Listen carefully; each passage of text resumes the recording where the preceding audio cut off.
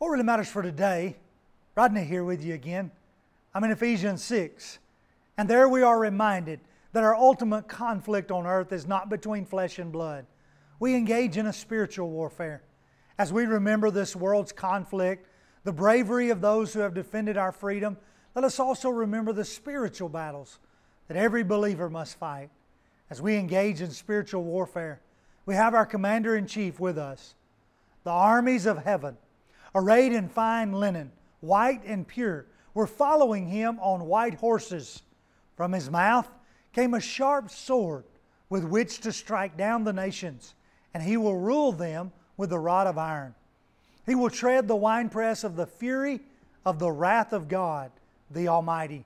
On His robe and on His thigh He has the name written, King of Kings, Lord of Lords. Revelation 19, verses 14 through 18.